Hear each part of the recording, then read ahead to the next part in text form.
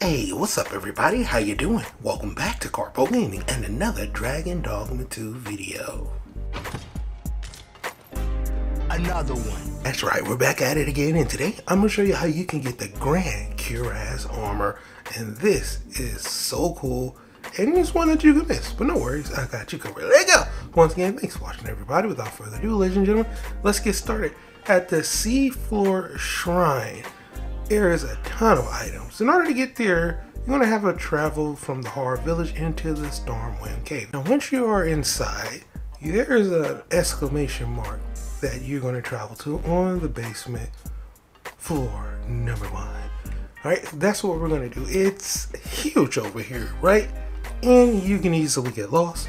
There's a quest that can bring you over here, one of the main missions.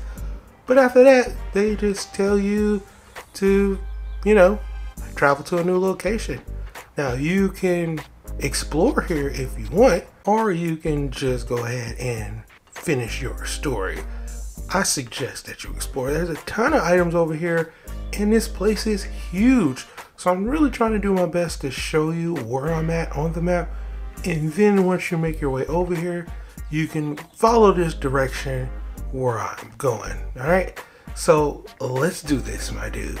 So here we are. We started from the Stormwind Cave, and we're making our way towards that huge location underground where the story will bring you to. All right, so now you know where I'm at. There's this huge room right here where I am at, and follow the direction where I'm going. Like I said, you can easily get lost in here, so I didn't want to cut the video, didn't want to speed it up. I just wanted to just walk you through it kind of, and hopefully you know exactly where I am at. All right, so here we go. Now, once you finish coming from that huge room, remember I told you we're heading towards that exclamation mark. There's going to be a few of them that's going to pop up on your screen. All right, now the one that we are headed to is where we're going to be getting this loot. And like I said, we're traveling up, down, from room to room. You can easily get lost, so hopefully I'm doing a good job directing you to where we're going, because you can easily get lost, like I said. So once you make your way over here, we're going to be heading down these stairs like so, and from these stairs finally we are going to be really close by where we need to be. All right, now we are here. You need to break down this rock, and there's this enemy right here. He's tough. All right, he's no pushover, and he has a shield and a sword, and he'll bash you, and he's just a challenging dude. Not that you're not going to beat him or anything, but I mean, you see the damage that I'm putting on him. He's a sponge a little bit, so yeah, he's definitely one that not to be trifled with.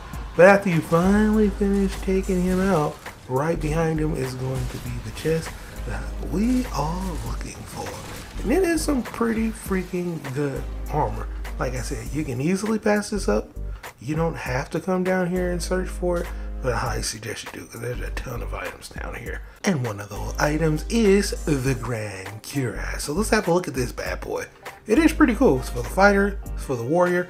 Really high defense, decent magic defense, and knockdown resistance. A little bit of strike resistance as well. So boom, there you have it, my dude. That is how you're going to get it. Now get out there and add it to your collection today. But for right now, that's pretty much going for the video. Hope you truly enjoyed it. As always, if you are new to the channel, how you doing, and welcome.